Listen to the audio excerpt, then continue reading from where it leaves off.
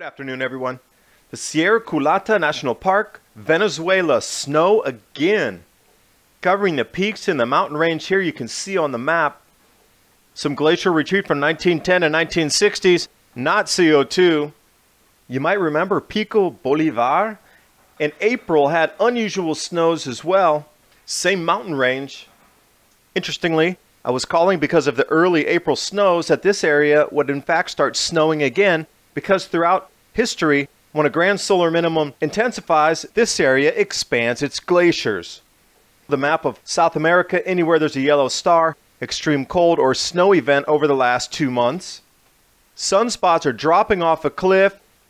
Add on top of this southern hemisphere ozone hole, longest it's ever been to the onset of that, coupled with the latest start to the typhoon season in the western Pacific. Gee, I wonder if those two are related.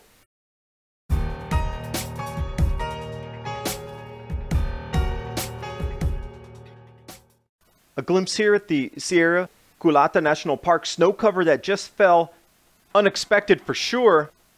As the headline claims, it's the most ever seen. That's a huge statement to put into a news report. Imagine camping up there and then this type of snow rolls in on you unexpectedly.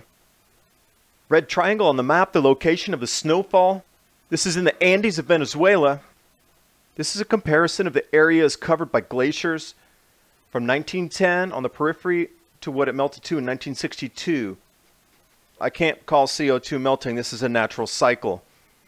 Pico Bolivar, this is the same exact mountain range. It snowed in April, which is the summer, and it is completely rare down there for that to happen at all. 2 snowfalls in this mountain range. Images for you here from the April snows. Looking pretty similar in the depth, but what's unusual is Pico Bolivar, that same area in the grand solar minimum highlighted here on the map, actually increased in glacial cover during every grand solar minimum. What seems to happen is the intertropical convergence zone gets pushed and more moisture comes down on top of that mountain range, as well as the temperatures drop. Generally, it's a 20% increase in moisture and a 1.5 to 3 degree C drop in temperatures. This is Pico Bolivar area. Again, you'll see the early melting in the beginning of the century. It's just a natural cycle that's occurring. These are the mountain ranges on a topographical map.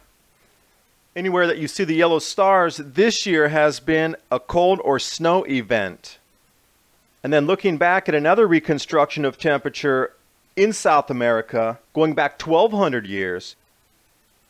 Keep in mind, I'm going to compare something with you here. The areas in the dips in temperature around 1180 AD, around 1400 AD, and around 1650. We jump over to the collapse of the Chinese dynasties overlaid on the Greenland ice cores, and you'll see the exact dips and the exact temperature. Correlation between the collapse of the Chinese dynasties and the temperature dips in Venezuela. Lake sediment cores show the same exact findings with moisture and temperature dropping. It's going to happen again starting right now, and this is your first factor. Personally, can't believe it happened so quick. When I reported on this news story over a month ago, saying that look for this particular place when the snows are going to come back to verify the solar minimum's beginning, and then it just snowed 2 months after I did that report. Wow, it's already here. A lot of information about temperature drops and moisture through South America. Another chart I pulled here shows you the exact location, which country, and what to expect with that climate change. Sunspots, the natural cycle as well, driving this grand solar minimum, dropping off of a cliff. The only person who even was close to forecasting this correctly was John Casey. He's been correctly predicting what's going to happen, and his prediction through solar cycle 25 is 25 sunspots or less, which puts us into something in the 1600s.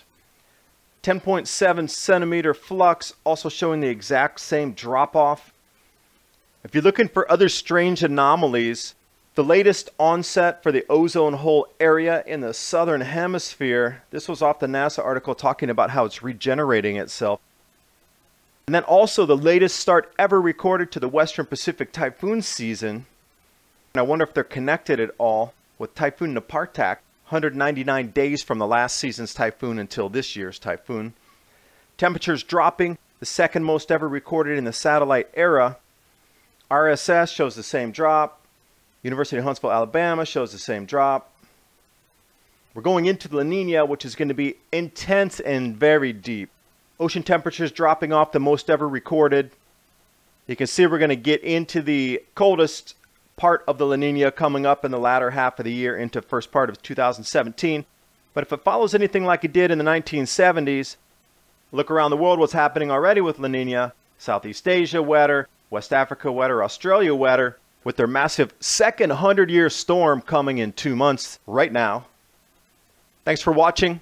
The signs truly are around us. You need to open your eyes now and take a concerted look that what we've been told about CO2 now no longer fits the model. It's time to change. Science changes with new information.